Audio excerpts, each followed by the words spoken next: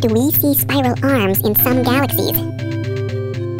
Spiral galaxies get their name from the shape of their disks, in which clouds of stars that we call spiral arms extend outward from the central nucleus of the galaxy.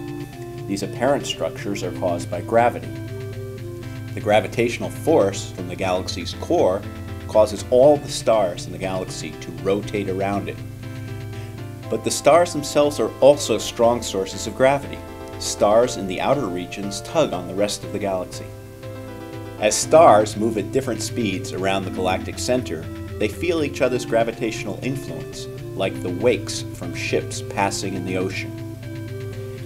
In many galaxies, the wave is in a spiral shape, and this spiral moves through the stars and clouds, disturbing them. So why are the spiral arms so much brighter than the rest of the galaxy if they're just being tossed by a wave?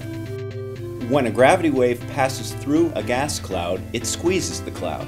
Dense clouds of gas and dust collapse and form new stars. The band of younger, brighter stars becomes visible to us as a spiral arm.